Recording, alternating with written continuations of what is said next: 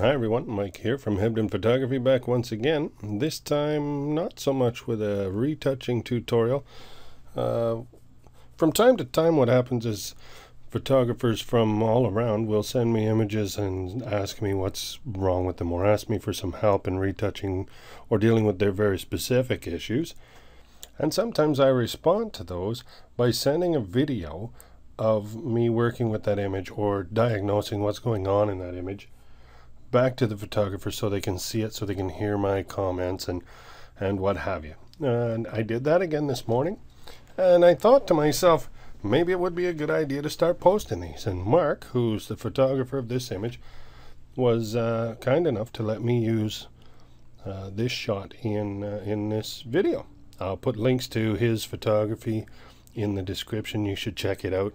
He's doing really well and emerging fast.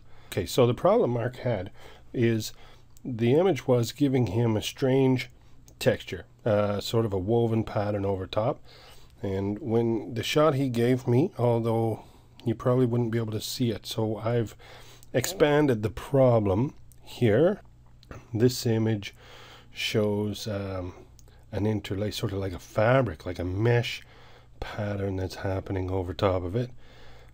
It wasn't this apparent obviously when he had worked the photo, but just to make sure that you can hopefully see it in the video, I did this. And this is the original shot, and we're just going to go through why that might have happened. It's really quick. The issue with this particular photo is detail.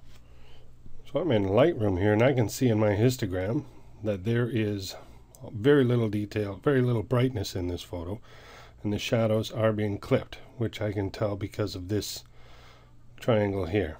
Over here, the highlights in the image are not being clipped out, and it's gray, but these, they are. If I hover over it, we can see, indicated by this blue, this is areas in the photo that do not have any detail. They're so dark, they're pure black. And when it's pure black, the camera has a hard time, or pardon me, the computer can't extrapolate any detail out of that later. You can still brighten this photo up, but it's at the expense of some grain, or I don't know if you can see here, but already we're seeing noise, and that's what the program will do, is try and create some sort of detail in there. As I'm raising the exposure, it's trying to raise the level of black, but it's not changing that black up to white. It's trying to create texture for it. It's getting stronger here. You can't see it too much in a small way, but the more you try and deal with the shadows, now here we are, it's coming up. The computer's creating this. The program is running some sort of an algorithm to try and create a texture in here, and hopefully you just don't ramp it up too high.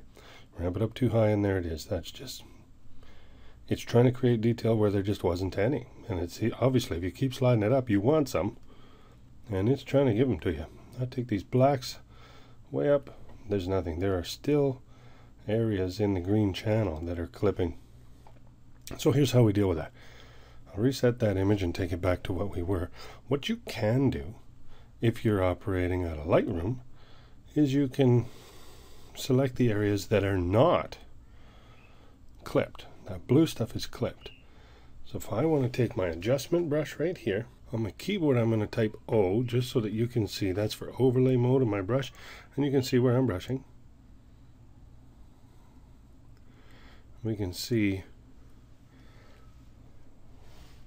where my brush is kind of painting over our subject, and I can reduce the size.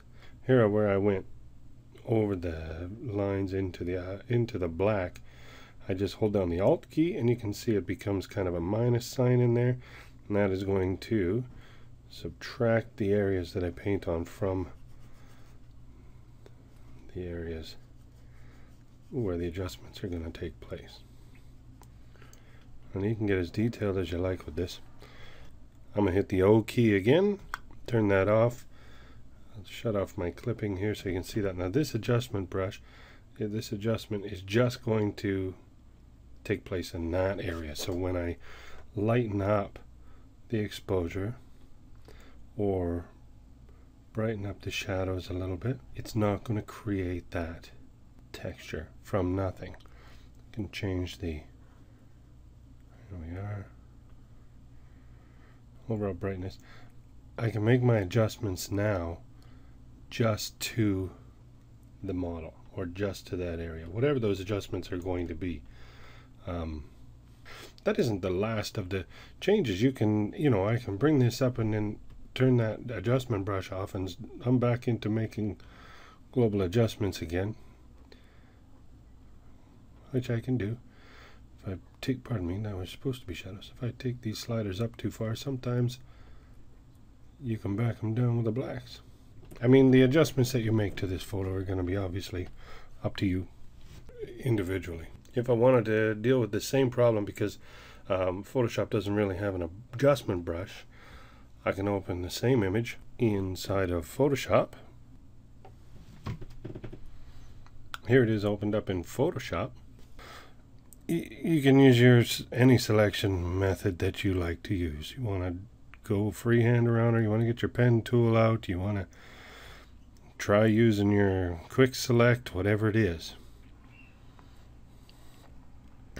You can go ahead and select the area, and what we're trying to find here is the area that I want those adjustments to affect, not the areas that I don't. And I don't want to affect these blacks because I know they're clipped, and adding any detail to them is not going to be good.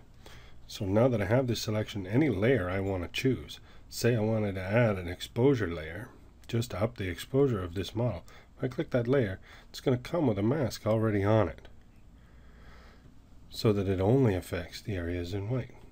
Click on that, see what we've got there. So all of the adjustments that I make are now only going to happen to our model, and they're not going to create that texture, that fake texture.